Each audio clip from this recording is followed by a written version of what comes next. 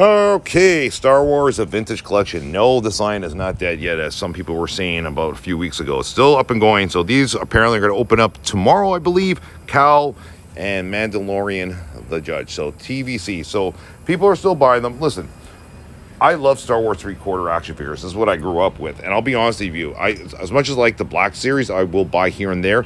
That series seems to be dying down. It seems like Star Wars collectors are kind of switching now. They want to like build a little bit more. So to build a little more, you got to go a little bit smaller, which means three-quarter scale. And I'll be honest with you guys, I have a whole bunch of Star Wars action figures on display with some Funko Pops.